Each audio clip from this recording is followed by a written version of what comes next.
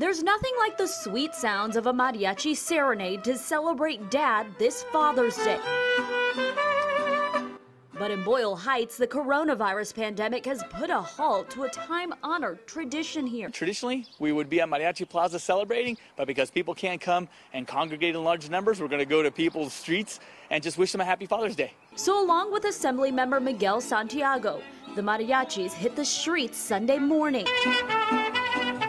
Kind of like caroling, but Latino style. Playing music along the way, they stopped to serenade several fathers who enjoyed the classic song.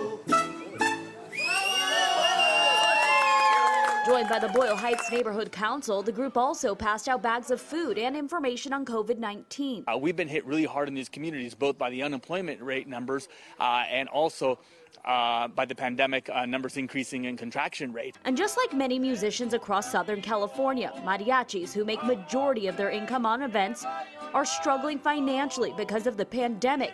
But despite so many recent changes, sometimes all it takes is to keep their tradition alive, even for a few minutes, to bring a smile to Dad's face. Another topic this group focused on today was the census and getting it filled out. They say several weeks ago, only about 50% of the households in this area had filled out their census forms. Reporting in the newsroom, Lesley Marin, CBS 2 News.